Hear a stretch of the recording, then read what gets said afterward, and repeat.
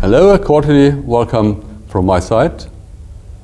I'm Dr. Volker Meissner. I'm the chairman of the German Academy of Energy Medicine and Bioenergetics. And I'd like to introduce you to the 8th symposium, which we are going to hold on 22nd and 23rd of June 2013. We have a motto for this symposium, and the title is Quantum Physics Meet Holistic Medicine.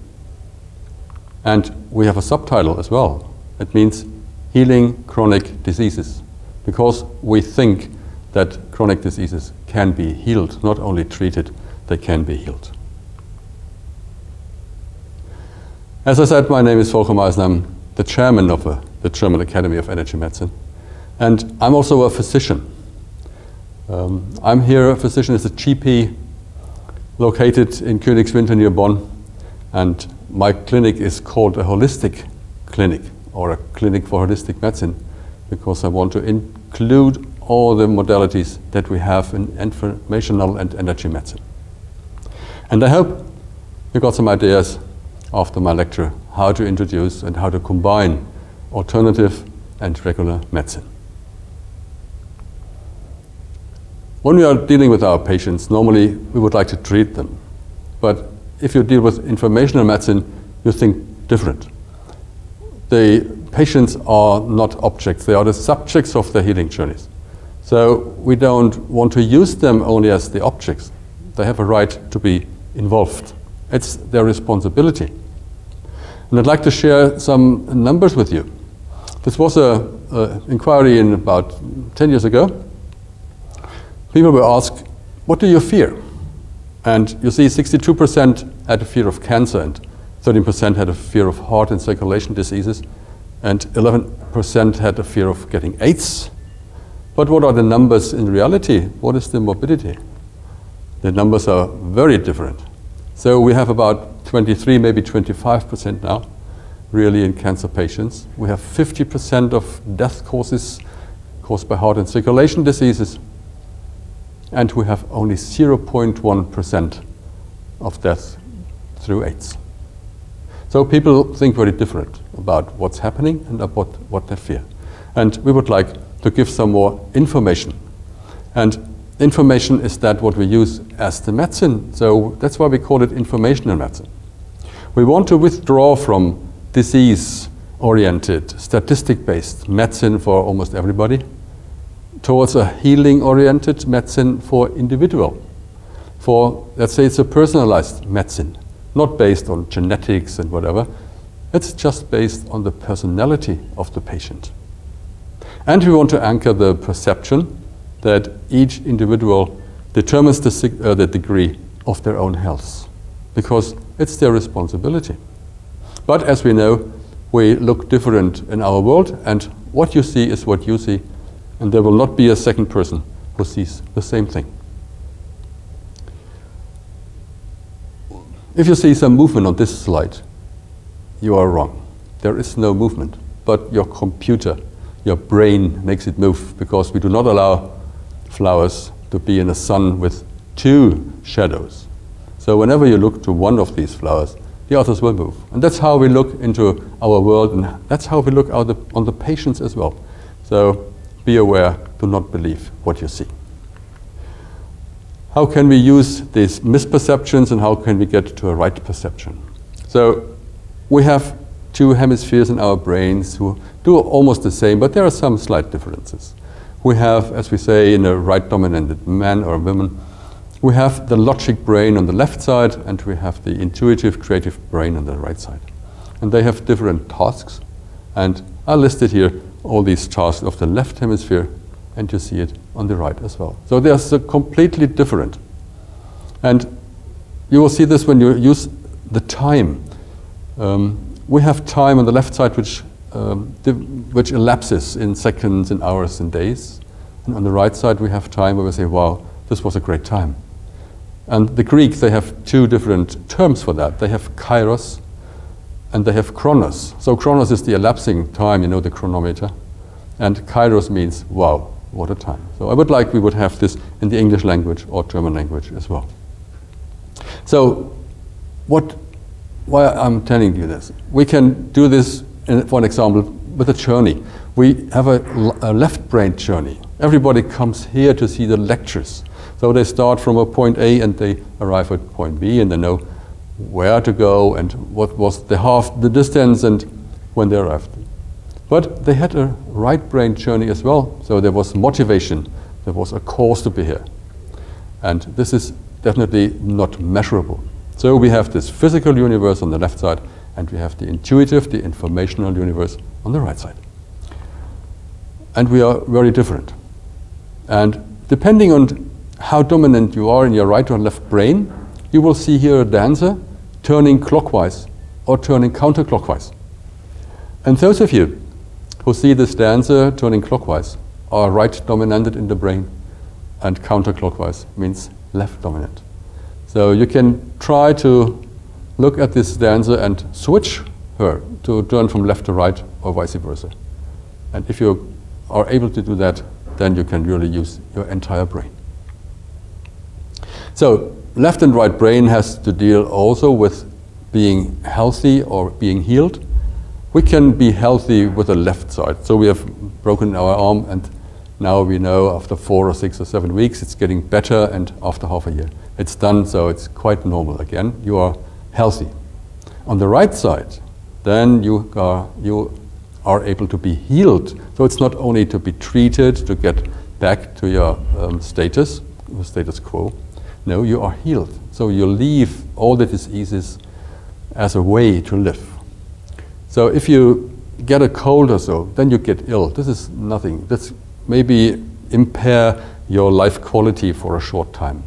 But if you feel sick, if you are sick, your personality changes, your character changes. And this is the real thing we want to heal. We want to support people to get out of this trap. So we address more the right hemisphere. We want to support people to get healed, to go on their healing journey. When we talk about our health, we have to talk about order, because the body has a very strict principle. It wants to achieve the optimal state in order to survive with a minimal energy usage. And so we can really react appropriately to changing environments. And the quality of the appropriate reactions to a changing environment is the ratio, or determines our quality of health. So let's be flexible, not rigid. How can we use this? We can ask our heart.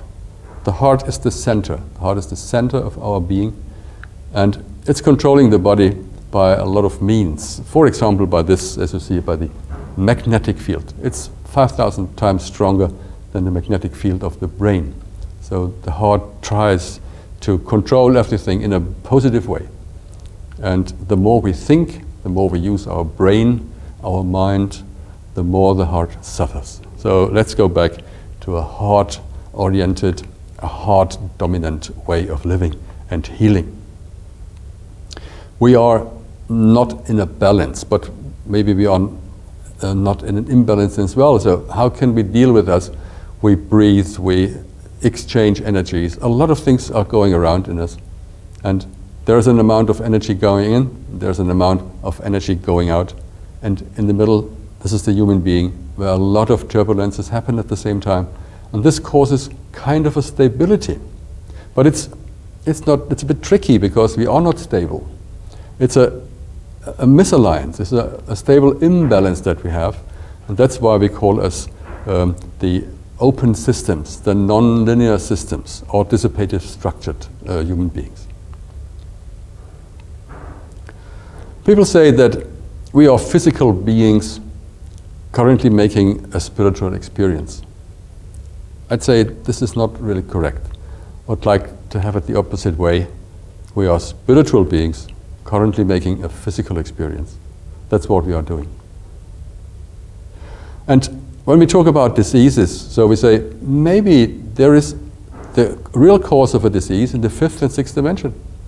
And our diseases that we have are only projections of these 5th and 6th dimension in our 4-dimensional world.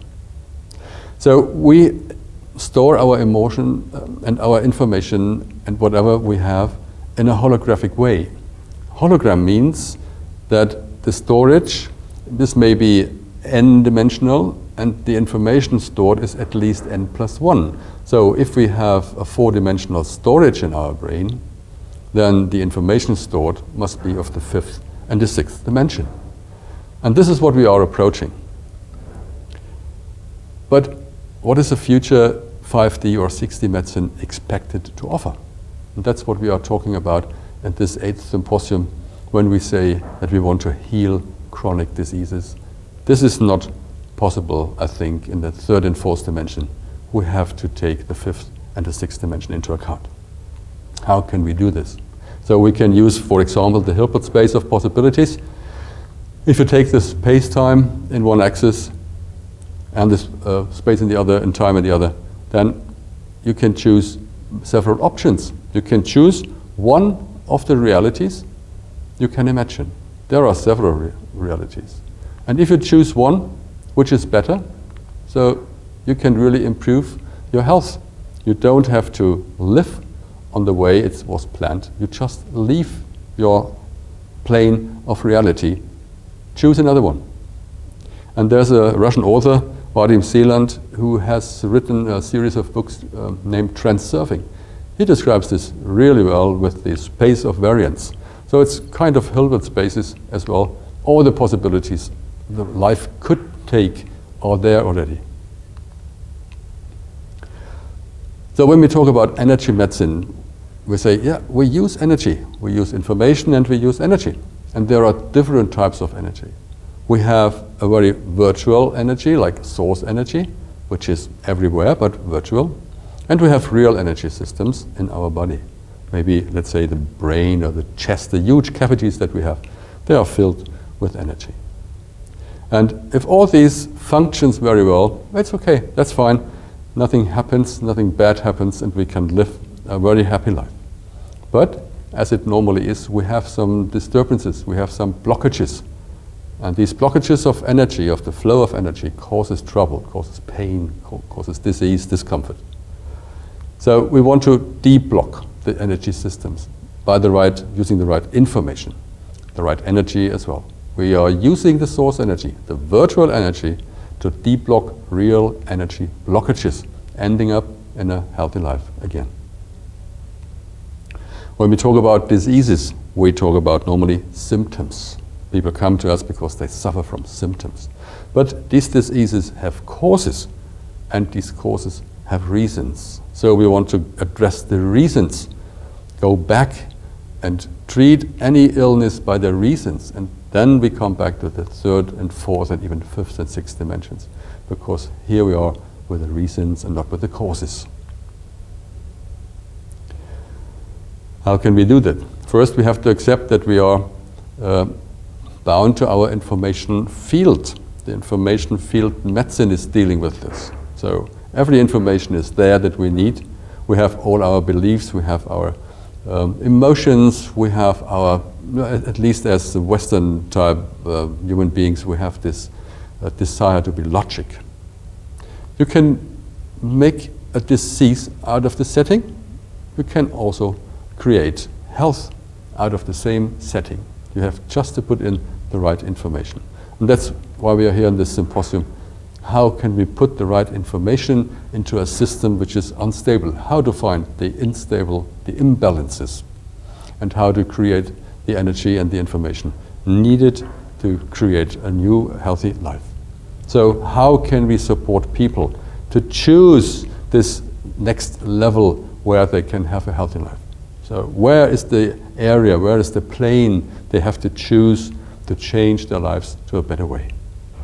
And what does this mean for the therapist? A therapist is not longer a guru. It's not the me trademark. We have to educate ourselves, be educated in a very different way, include a lot of modalities in our things. We have to be humble, because when we deal with healing, we are not the masters. The healing is done from different energies, from different spirits. And we have to undergo a transformation to be ready to be such a therapist. What do we need else? So we need rapport. We need the ability to find rapport with our patients. We have to feel empathy for our patients, and we have to have time for our patients. So if this is all done, the next thing comes. We are not only a physician or therapist. We are also kind of a priest, so spirituality, religion, all this plays a role. And of course we are a healer. And if all these three comes together, you are the physician or the healer, the therapist of the future medicine. And the patient wants to be healed. This is his intention. We don't have the intention, we just want to support. But there is a common band that combines the therapist and the patients, and this is trust. So the patient has to trust the therapist, and the therapist has to trust the patient. So this is future medicine, the basics of future medicine. And if you are a therapist and the patient as a couple, you have this entanglement already, but this is known. But if there is a device coming into play, then there are more combinations that show up. And so you have a triangle, and you have more fields of interference. And now the cybernetics of the second order come into play. So the therapist does not only affect the patient and vice versa, no, both of them are affecting the device, and we have to know that. So there's no device that does the task without being influenced by therapist and by patient. So we have to be trained to use all this, to know this, and all this is part of this symposium we want to talk about. How can we be the supportive therapists, the most supportive therapists for our patients? There are a lot of modalities now coming up, being really modern. They are 20, 25 years old, but they flew kind of under the radar. They were not really recognized. But now, since let's say 5, maybe 10 years, they come to the surface and they improve and develop, and they really are effective globally.